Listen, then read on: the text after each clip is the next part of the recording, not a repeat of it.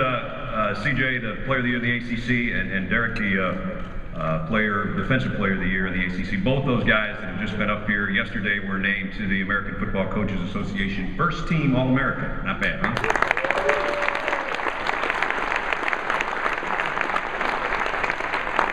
I just got a brief story here before I bring up the Coach of the Year. August 28th, I was asked, because I live in Atlanta, to attend a Georgia Tech kickoff luncheon, and I got up there and said a few words, and Wayne Hogan and Dan Radakovich and all the guys from Georgia Tech said, "Come on, pump up our fans." Well, I said, "Well, it's not really my job, but I'll try."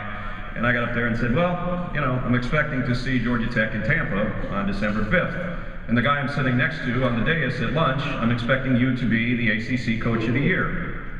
He is. Paul Johnson. I'm not as dumb as I look. Paul? Paul Johnson, also the 2008 ACC Coach of the Year, becomes only the third coach in conference history to be named Coach of the Year in each of his first 2 seasons at his school.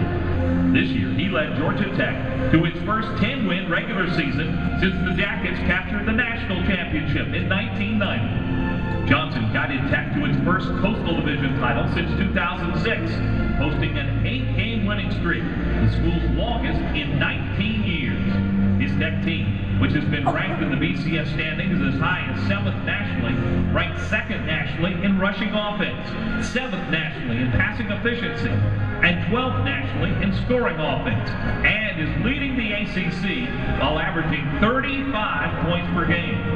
Tech's spread option offense also leads the nation in time of possession. Johnson's 2-year record of 19-6 is the 8th best in league history for a coach in his first 2 seasons. Back-to-back ACC Coach of the Year from Georgia Tech, Paul Johnson.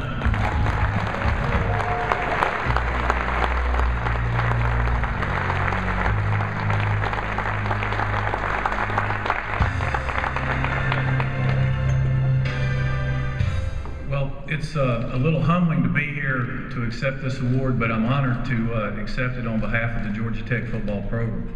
Certainly all the coaches, there's some very outstanding coaches in the ACC and some great coaches sitting out here. And they would be the first to tell you that as the head coach, you're kind of the figurehead, but the assistant coaches and the young men who are playing really do all the legwork and do most of the work. So we're excited to have a chance to be here in Tampa, to be in the championship game, and I'd like to thank the sports writers for this award.